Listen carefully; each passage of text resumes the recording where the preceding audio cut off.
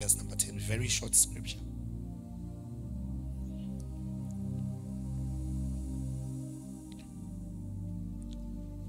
If thou faint in the day of adversity, thy strength is small. If thou faint in the day of adversity. So the first night we came here, and then I was speaking on the issue of suffering. If you were there, you understand how we spoke about the suffering, sometimes holding on, because Jesus before the cross had to suffer and endure the most. So you see Jesus in the Garden of Gethsemane, and he's praying, and part of his prayer is a prayer of trying to change the will of God because of the pain that he's yet to experience. So he predicts what is about to come. He knows his body cannot handle it, or can I say his stress levels are very high. Because his stress levels are very high, the Bible tells us that what we have not yet seen unto men, when men sweat blood. So part of his sweat, when the Bible is telling us, is saying that part of his sweat is sweating a sweat that is of blood, which means he's been thinking, he's been pondering, and even his body cannot comprehend the pain that is about to come, because there are certain things that when they become too much, I know people that have died because of thinking too much. Stress levels, BP levels go up, and then they die. But at this point, Jesus is carrying the whole world, and because everything depends on him, and because everything depends on him, he has got to follow through the will of God. And it's not time to give up now, because we have come a long way, Jesus. It's already 33 years we've been preparing for this. Now that the time is here, we cannot give up. You have suffered all name calling, you have suffered all these other things, but now we are here. This is what we were meant to do. The miracles were amazing. The praises were amazing. We were walking on top of those leaves, and people throwing and celebrating the Messiah. This was all amazing. When you were healing the people, it was amazing. When you were teaching, it was all amazing. When the 5,000 people were being fed, it was amazing. I mean, the glory was so much. He was the papa of our time. He was the major of our time, because everyone from north, east, west, and south was busy trying to reach out to Jesus. Amen. I believe people were busy shipping themselves. They were busy catching airplanes, because there was a man that was doing the unthinkable things that had not happened in that generation. The Bible is clear enough saying that even the scribe had to sit down and says, we have not had it being taught in such a manner. There was a way that he would display excellence. There was a way that he would display power. Amen. You wouldn't do what they were used to doing. Even Moses in his time never demonstrated the things that Jesus was demonstrated, up to the extent that even the Bible and scripture had to tell us that part of the things that he did were not even recorded in the Bible. Amen. This sometimes probably we can find it in the lost scriptures of the Bible, which I'm not sure we are able to access until now. But now walk with me. It's always beautiful when it's glamorous. It's always easy when everyone is calling out your name. It's always good when everyone is saying Papa. But when the time for you to pay the price has come, now this is where the real challenge is. I mean, marriage is sweet when it's honey. Marriage is sweet when it's I love you. Marriage is sweet when it's baby come here. But marriage is bitter when the challenges of marriages come, when the hard questions come. Who is this who's calling you? Who is this who's texting you? When it's time for accountability, it's not as easy as you think. Amen. Do I have someone right here who understands that accountability is not as easy as 1, 2, 3? Amen. So now Jesus is about to go to the cross.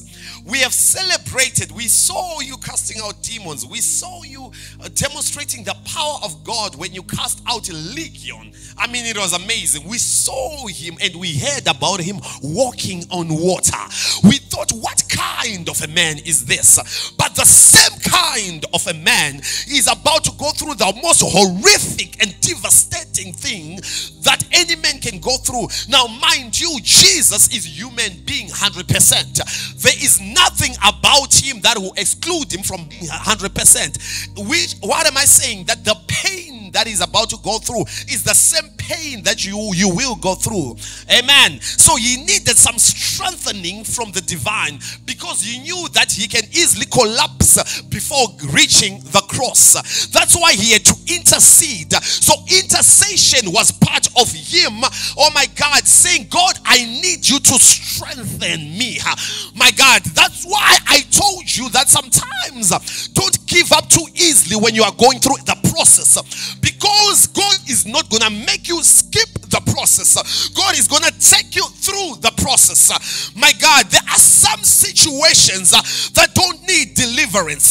There are some situations that just need God, oh my God, to walk with you. Oh my God, I remember when I was young, and my mother bought this paint, and I love this paint, and then she put it on the wall. So it was a portrait, and on the portrait I would see footsteps. I don't know if you remember it. I would see footsteps of two people walking together, and then end up seeing one step of someone walking alone.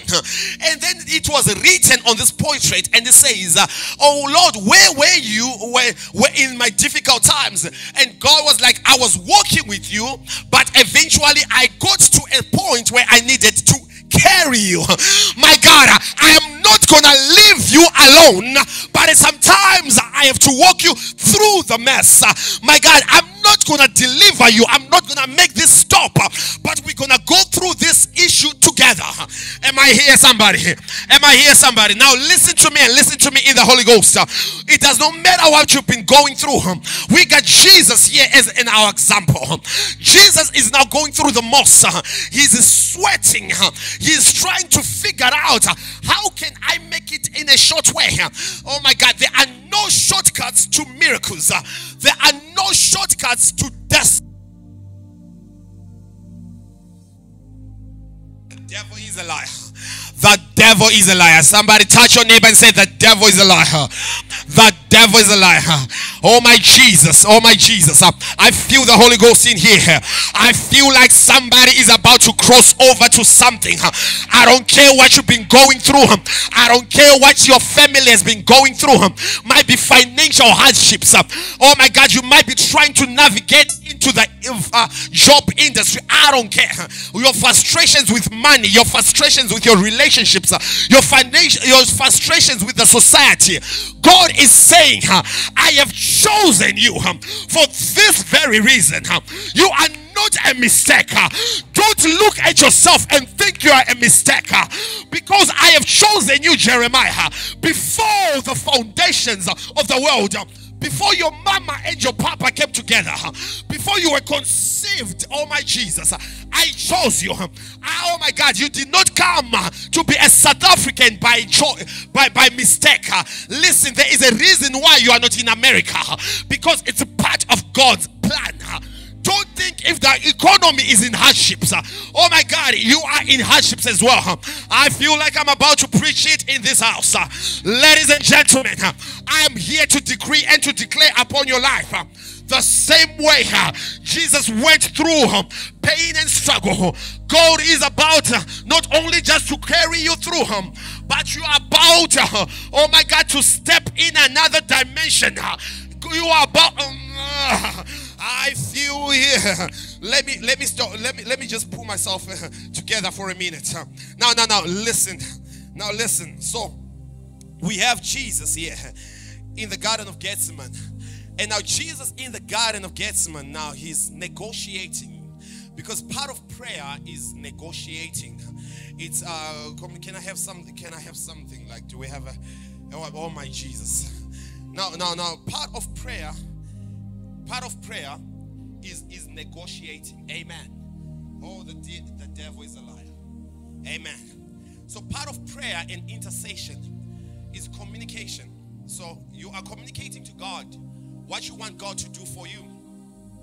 You are negotiating, and it does not mean that God is not listening. Now, if you understand something about negotiators, it's there are things that can be said yes, and there are things that can be said no. Amen. So when I am in prayer, it means that I'm telling God what I want of my life. God, I want this to happen. I want this not to happen. God, can you deliver me from this? And because he holds the ultimate power to say yes or no. Remember, it's because you prayed about it, it does not mean it's a yes. It may even the yes may mean the other way around that you don't expect. So it can still be a yes, but not your yes. It's his yes. And the difference between your yes and his yes, oh my Jesus, the Bible says, as far as heaven and earth is, that's as far as my thoughts from his thoughts. So you have to understand sometimes how to settle yourself accordingly. Now Joseph understood this. I spoke about Joseph when we started the conference. I was like, Joseph understood this because Joseph is a young man who's going through dreams, and in the dreams he started seeing the calling of God upon his life. As if that was not enough, he was then chosen by the Father, or favored by the Father. So the Father chose him and favored him so much amongst the rest, and gave him a coat symbolizing the anointing and symbolizing the calling of God concerning his life of greatness. Now he accepts it, but now understand the mistake, oh my Jesus, the mistake this young man did was to speak to Eli. He spoke to Eli. He was braggadocious. He was bragging, oh my God, look at me, I'm about to get married. Look at me, I'm about to buy a Bentley. Look at me, I'm about to be the CEO. Now, because you've been bragging a lot, oh my God, your enemies and your haters who confide against you. Oh my Jesus, the brothers did not like. They thought you was too arrogant to be boasting. If you are too chosen, what about us? What does that make us? Oh my God, if you are too loved, what about us? Oh my God, so sometimes in life, you need to learn how to keep your mouth. Ladies and gentlemen, now check on this guy. So he speaks too much, and he spoke to Eli, and because he spoke to Eli, it made the brothers hate him even more, and they took him down to the pit. Now it's on the pit that he started learning how to. Now, how do you speak? Can you speak to walls? You can't. There is no one to listen to you. Now, after the pit, you are taken out of the pit. You are now a slave. But how can you complain when you are now a slave? You can't complain. How do you complain? There is no right for you to complain. Now he's taken down, and then now he's in Egypt. And in Egypt, then he got his promotion. Now he's up there, and then God still wants to demonstrate to him sometimes how to humble you. So he take him away from the palace or Potiphar's house, and he takes him to prison. Oh my Jesus. And in prison he had to stay cool. Oh my God, he had to stay cool, because sometimes all you have to do is be patient while God is working in the background. You may not see what he's doing, but he's doing something. You may not hear what he's doing, but he's doing something. Do you know that 50,000 miles away from here, there is someone who's being inspired by God only for you? You are not here. Oh my God. Do you know that 50,000 miles away from here, there is someone? So part of my journey is, man of God, is the fact that I never knew I was going to marry an American. I think I was so interested in marrying a South African. I'm Zimbabwean. But then there is this Zulu Xhosa culture that is so into me.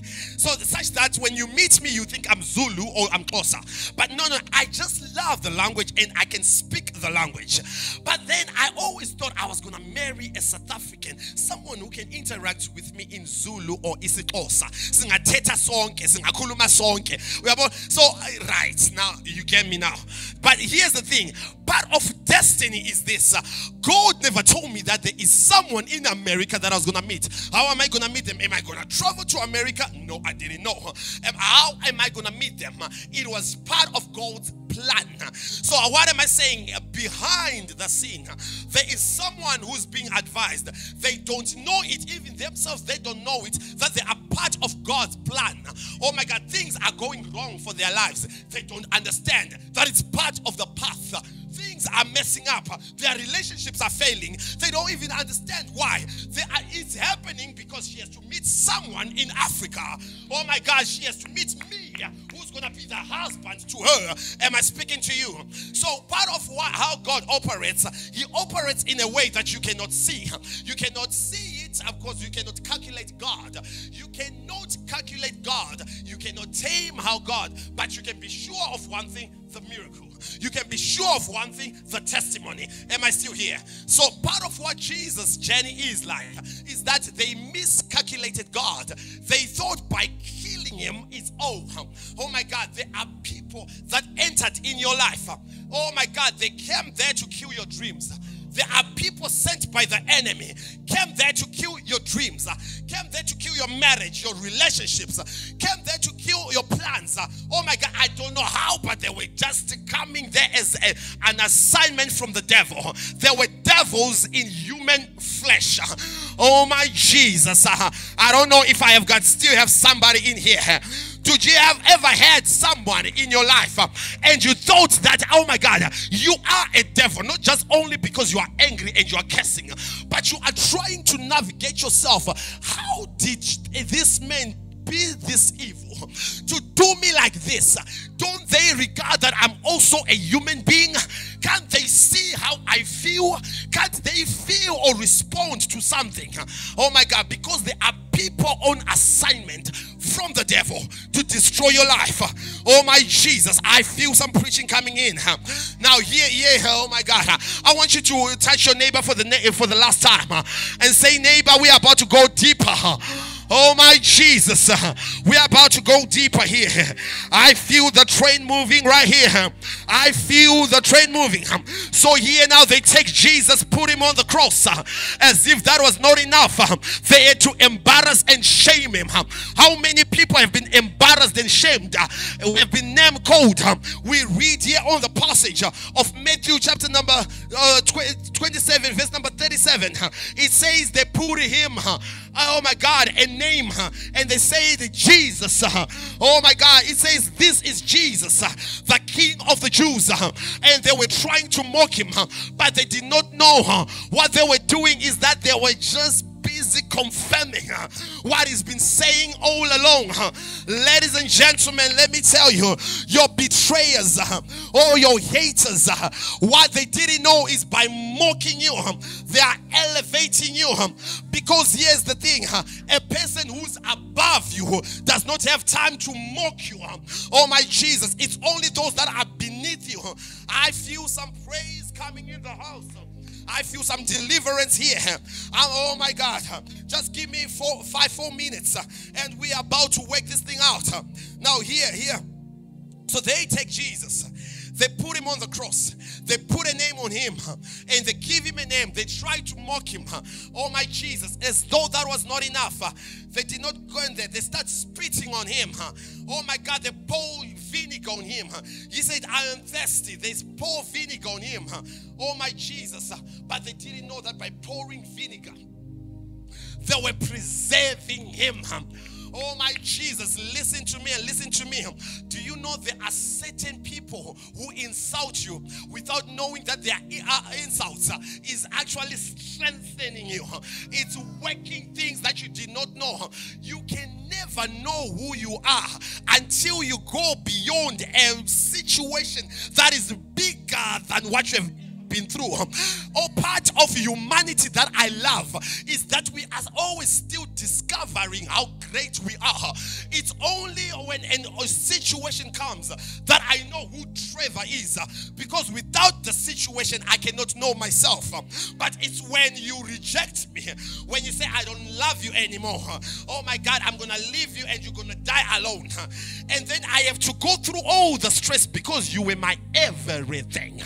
I have got to go through all the stress of heartbreaks and pain and it's trying to, oh my God, and it's trying to pray myself out of this misery. Sometimes I can't even pray. Why? Because I am heartbroken. broken.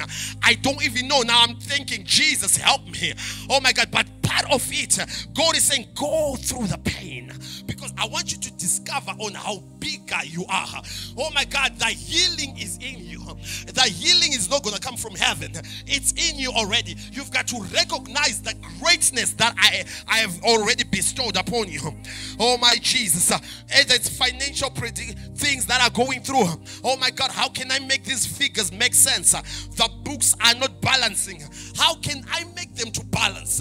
Lord, help me. Oh my God.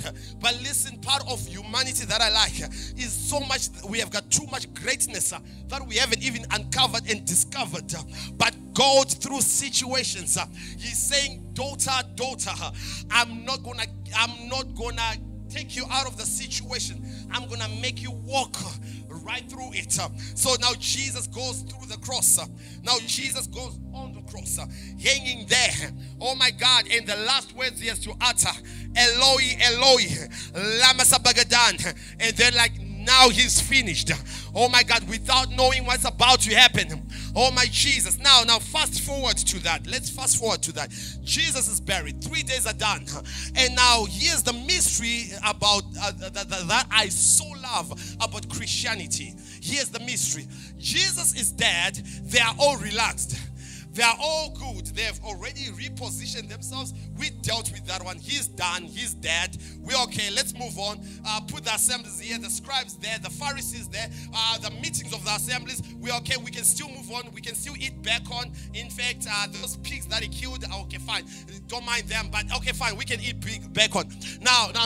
Part of the mystery that I love about God is the fact that He is an uncalculated God.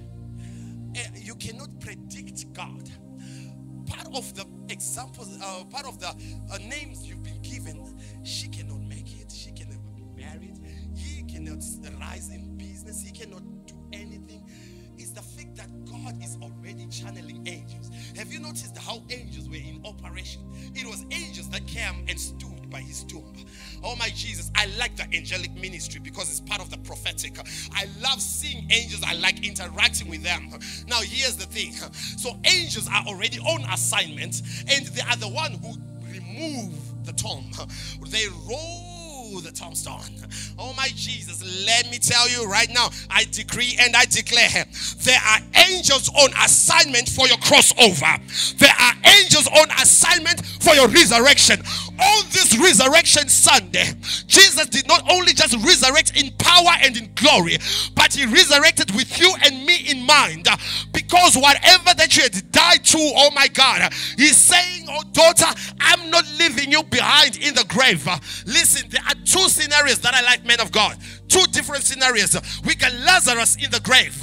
Oh my God. And Jesus was outside the grave. And then we got Jesus in the grave. And he's walking out of the grave. Two different scenarios. Oh my God. Sometimes you need Jesus to call you out of your situation. But sometimes he's saying in this time, I'm not going to call you out. We're going to walk out together in the situation. Oh my God. I feel Jesus in this place. We are just about to conclude. I feel the Holy Ghost in here. Listen to me very good. God is about to make you cross over to your destiny. It's not about how you're going to calculate your bank account, who you left home. It's not about that. Forget all about that. Because on this day, you are waking up in power and in glory. Something in you is going to start speaking and thinking differently like you used to. Oh my God, your mind is shifting. I feel Jesus here. My. Glory to Jesus. Somebody, let's raise up on your feet. Oh my God. Oh Jesus. Do I have some people here? Do I have some people here? We're like, it's my time.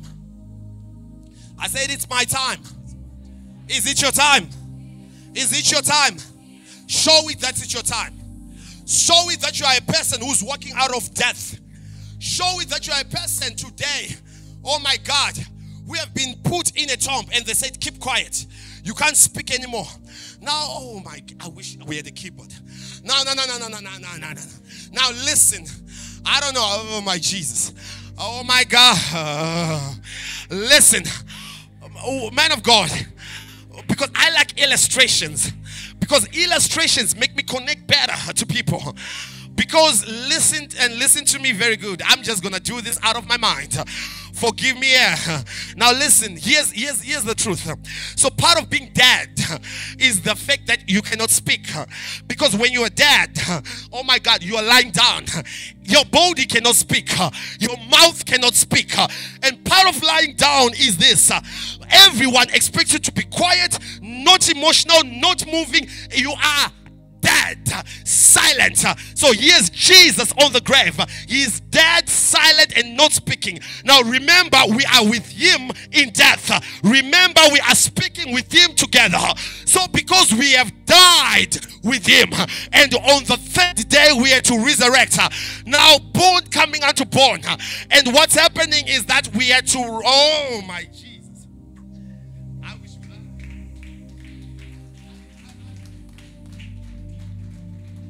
Now here's the thing.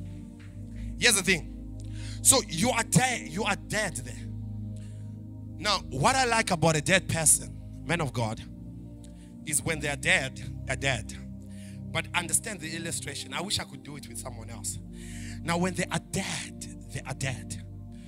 But when they are waking up, they don't wake up like someone who's coming from sleeping. Because understand that death is different from sleeping.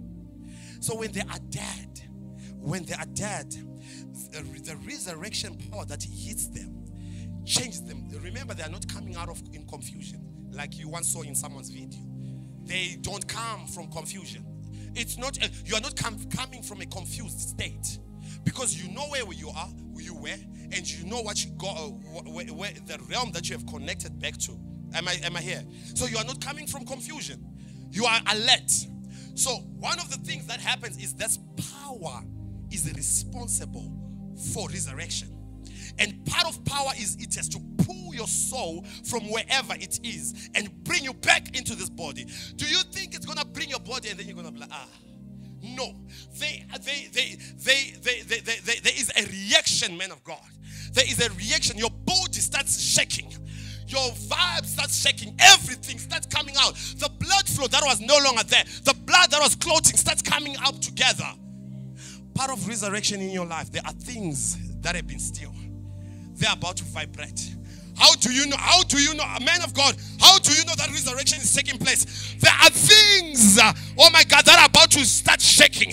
Oh my God, there is an auntie somewhere who bewitched me, who's about to start. There is something that is about to happen. Why? Because part of resurrection is that it responds to power. It has to respond to power. Oh, Jesus. And today, someone is about to resurrect. Because not only are you crossing over, not only are you passing over, you are crossing a line. A line that was said it's impossible. Because why am I saying it was impossible? Even during time, they knew that it's impossible. When a person is dead, he's dead. So Jesus does the impossible. He does not wait for someone to come and resurrect him. He resurrects by himself. So part of what God is about to demonstrate to you is that the impossible situations in your life are about to become possible. When they say that you cannot hold $1 million rands or $1 million US, it's impossible with men who think at such level. But with you, all things are possible. With God, all things are possible. I'm about to give children to them that were barren. The doctor says it's impossible. Oh, we removed this and they removed the fetus. It's impossible. But it's doctors, come on. They are not God. The creditors, they said you are in debt and you cannot just file for bankruptcy. But God is saying, I can do better. If I can send a raven, if I can send a raven to feed a human being, what more of you? What more of you? If he can send a raven to feed a prophet in hiding, what more of you? Ladies and gentlemen, those children of yours that says, these are mischievous, they are on drugs, leave it all to Jesus.